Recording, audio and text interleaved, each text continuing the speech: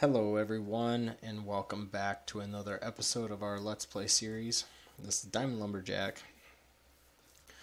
And first off, I wanted to apologize for not uploading a video for a while. Darn it. Okay. For a while. I've been really busy lately. I'm sorry about that. But I have been working on the world the last about week now. And we have, well, I have something I need to show you that I've been working on.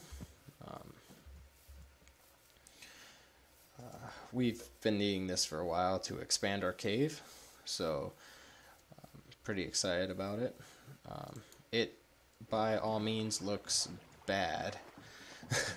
But it's a start, so we're just gonna sail on over there and check it out. What's nice is I kind of cleared out the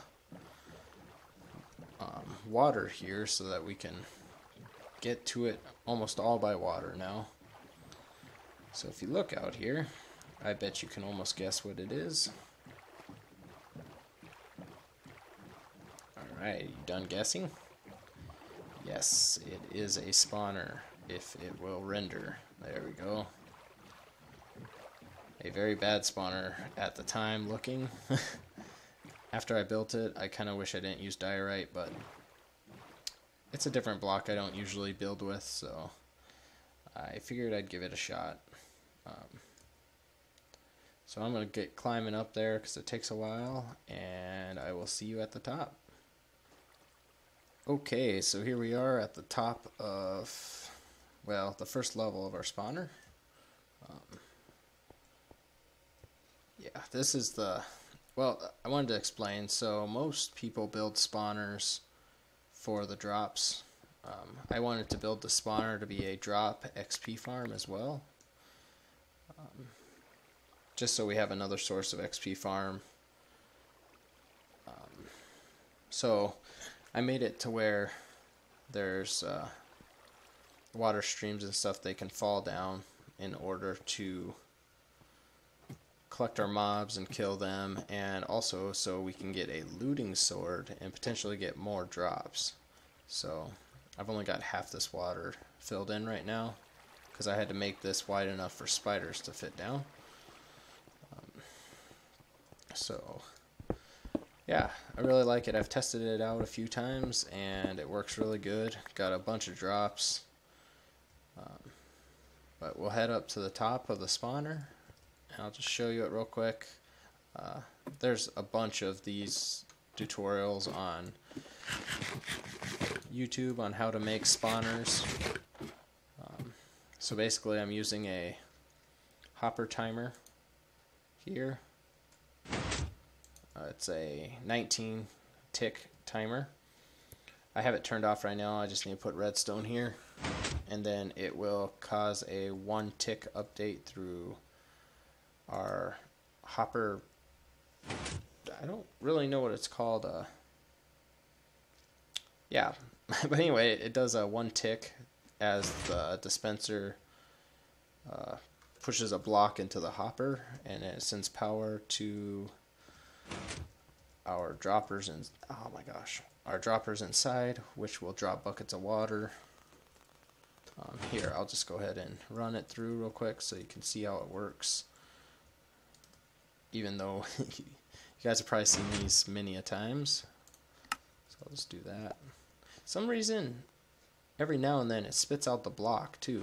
It doesn't actually go into the hopper, so I'm not really sure why. So see, then the water ah, darn it. There goes all my torches. Now things are going to spawn in here. Alright, so I'm going to go ahead and shut this off so I can get in there and fill it with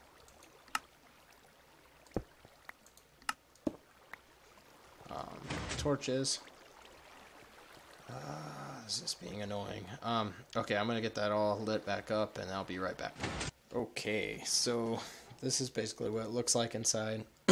Got hoppers on each side. this block is usually gone so that mobs can fall through. They fall down into our water streams and down into our collection area so that we can kill them. Inevitable death. But yeah, it works really good. Today we're gonna build a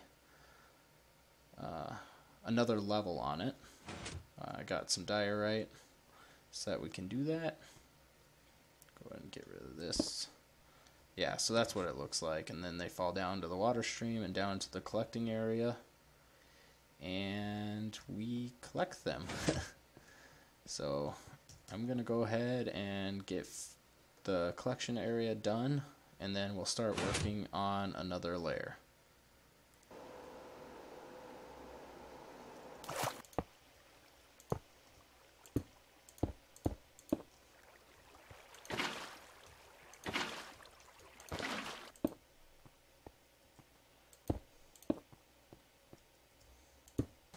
Alright, so we're going to start building the next layer of our spawner here.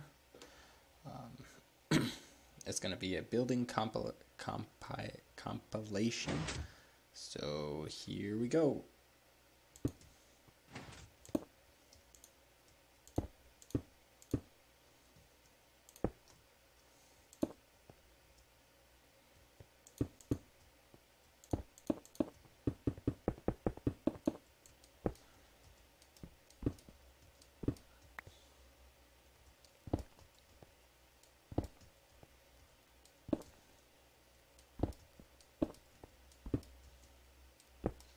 Okay, so we have the second level all done. Now we just need to close it off and run the redstone, and it'll be ready to go.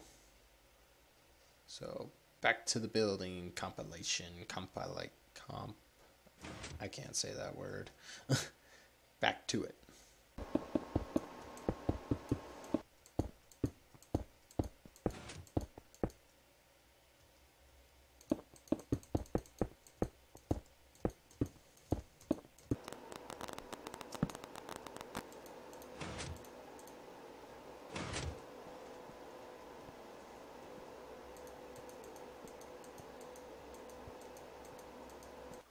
Okay, so we got all the redstone set up.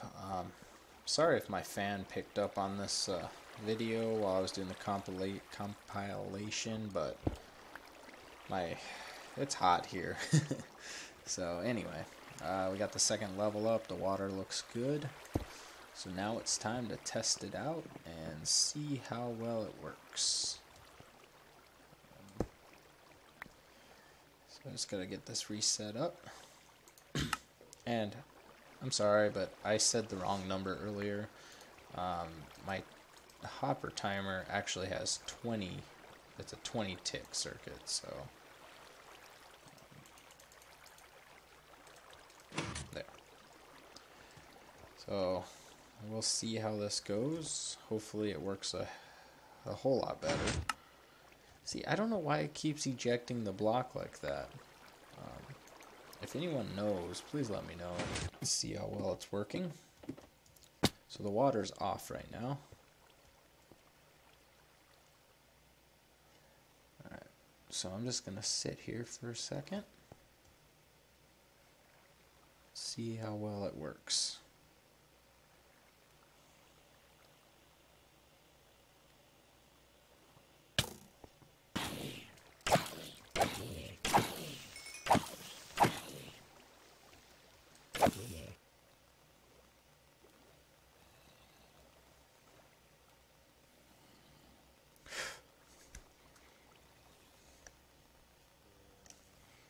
Well, it seems to be working, and I'm really enjoying it. If we get another layer on this, it will be pretty efficient.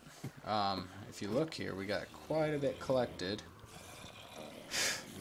And the reason why I did 2 by 2 as well, so they don't suffocate themselves. So, yeah. I'll set up a crusher system as well, so that we can get them down to like one hit. And yeah, so that's what I've been working on. And yeah, I'm really happy. Now I can get TNT and expand my cave system, and we can start working more inside there. But, I hope you enjoyed the episode. And hopefully I can get another one going. I want to get an enchantment room up here, a zombie villager converter as well, and just a bunch of stuff up here. Make it look better. But for now, I'm going to call this an episode. So, spider. I should get a bow, and then I could shoot them as they fall. But anyway, I was going to wait till they dropped again, but for some reason, because that keeps ejecting the block, you can't really... I don't know. I don't know why it's doing that. Anyway, alright, well, thank you for watching. I'll see you in the next episode. Here they come. Yeah, that works good. And they fall down into that trough and down into our holding area. Yeah, I need to fill this with glass so the spiders don't crawl out. But alright, thank you for watching. I'll see you in the next episode. Bye-bye.